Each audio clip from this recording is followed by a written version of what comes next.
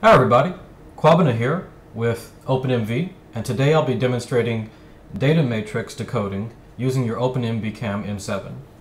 So in order to have a very exquisite barcode library, we decided to add data matrix decoding to the OpenMV Cam M7. Data matrices are like QR codes, and they can be used in a similar way. You can encode a payload of data inside them and detect their location and rotation in the image. So with the OpenMV Cam M7, you'll find that data matrix decoding runs a little bit slower than QR code detection, but it's generally a little bit more robust. You can handle pretty much multiple data matrices on the screen at a time, even ones that are incredibly dense like this guy over there.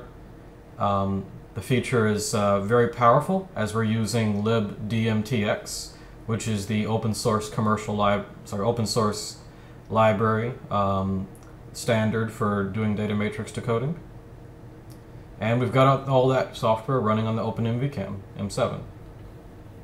So not really much else to show off in data matrix decoding. It's just like QR code detection, but now you can support data matrices. So thank you for watching this video and seeing one of the other great features that your OpenMV Cam M7 can do. Alright, bye-bye.